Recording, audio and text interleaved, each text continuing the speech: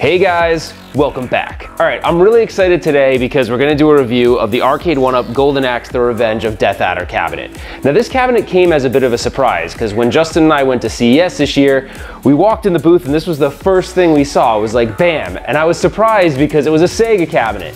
And for those of you that have been watching the channel for a while, you know I already built a Sega cabinet myself. Because honestly, I didn't really think Arcade1up would be around, that long. I thought it was gonna be more of a fad. Clearly, that's not the case, and Arcade1up is still going strong, but I never thought they'd release a Sega cabinet. So lo and behold, here it is. It's got Golden Axe, it's got Golden Axe Revenge of Death Adder, Altered Beast, Shinobi, and Wrestle War.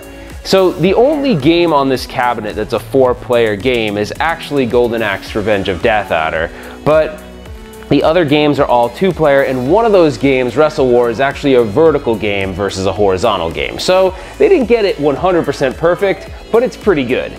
So as far as the software emulation, what makes this cabinet special is that Code Mystics did the emulation. Now you may know other cabinets that are really good or highly rated within the Arcade1up line would be NBA Jam, Star Wars, and of course, the Golden Axe Revenge of Death Adder. Those are all cabinets that people highly consider as some of the best cabinets out there.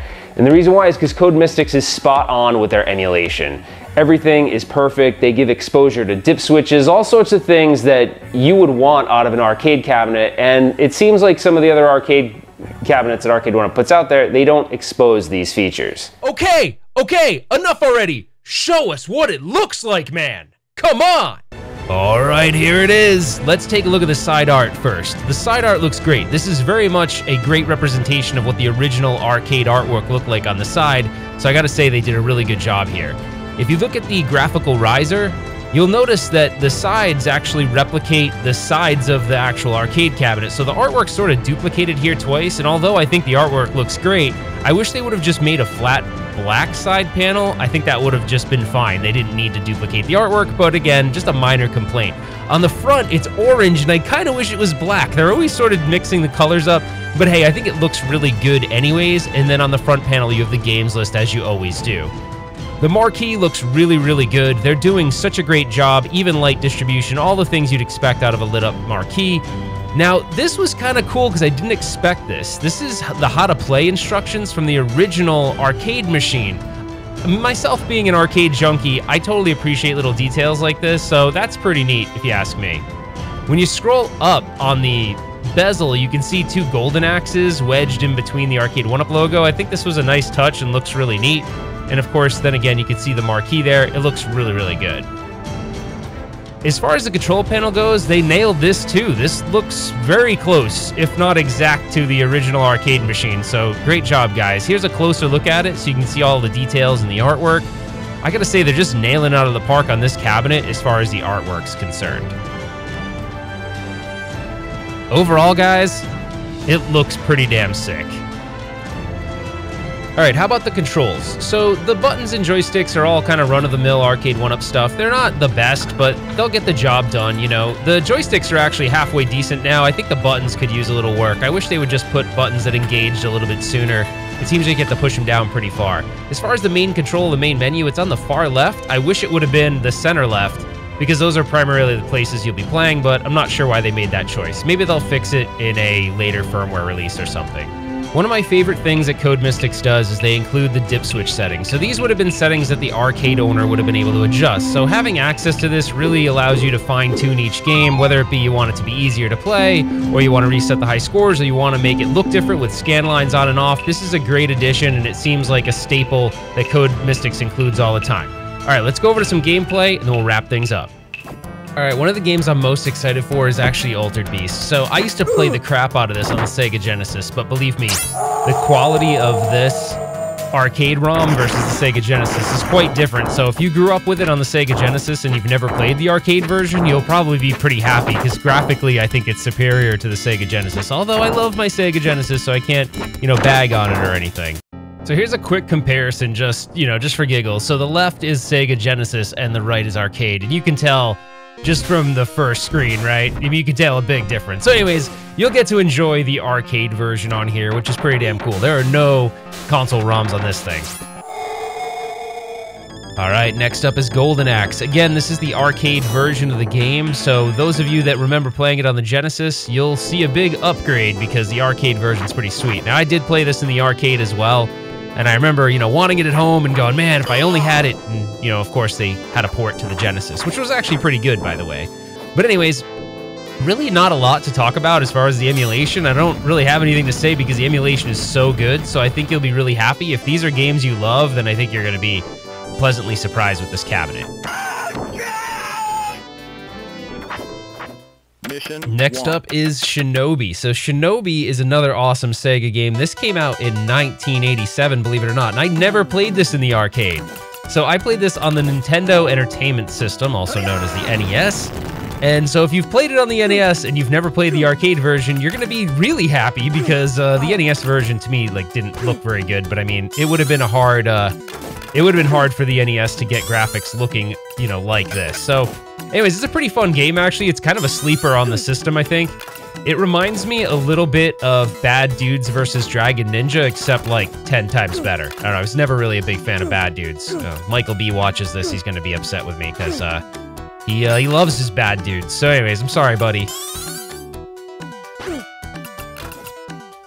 All right, we're rounding the corner here, and we're almost done. We got one more game after this. Now, Wrestle War seems like a missed opportunity to me because it's, again, that mix of vertical and horizontal games. Now, they put the bezels on the side, which make it more tolerable to play a vertical game on a horizontal screen, but I just feel like this could have been, Alien Syndrome or even, Space Harrier, so I'm not really sure why the choice on this one.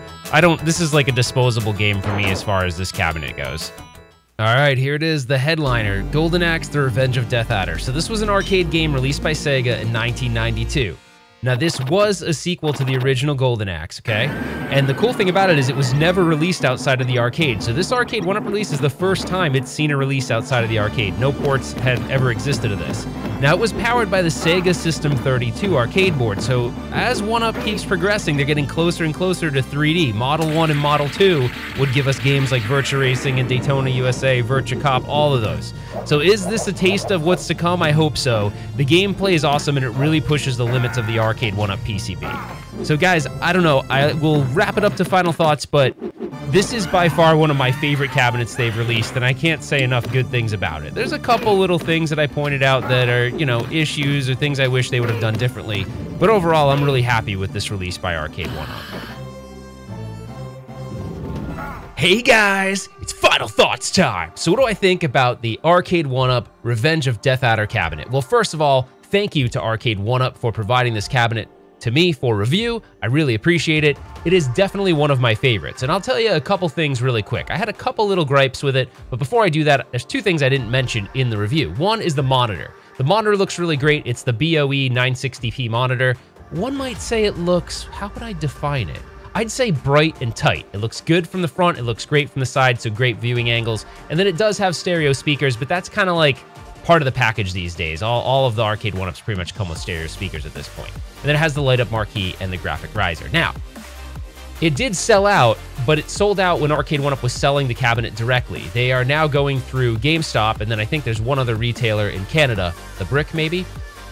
And it's for $100 more. So unfortunately, if you do want the cabinet, and you still can get the cabinet, and I think it'll deliver around mid-December, you do need to go through those retailers, and you are going to pay a bit more for it. But I gotta say, I think it's worth it. Code Mystics knocked it out of the park with the emulation. It's freaking awesome.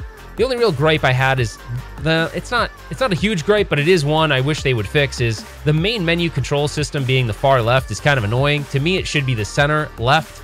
That would make the most sense, so maybe they'll fix that in a future firmware release.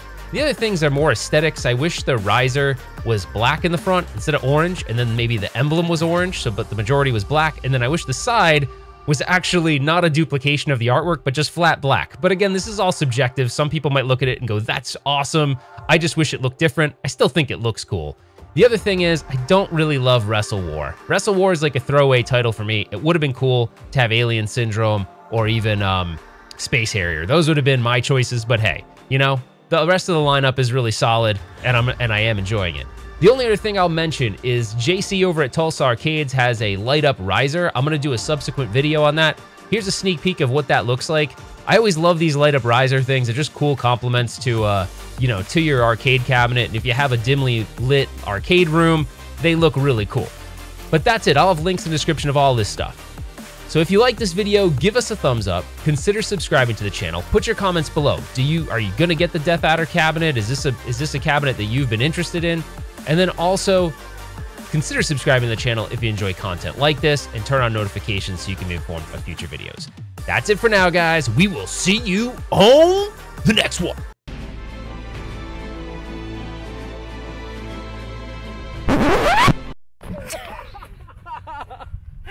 Is that okay? No. Really? What? Oh my god, babe. What? What? Shut up, why? Because I think what you think you look like is not what you look like. I can't get any higher than that. I know. Okay, try again.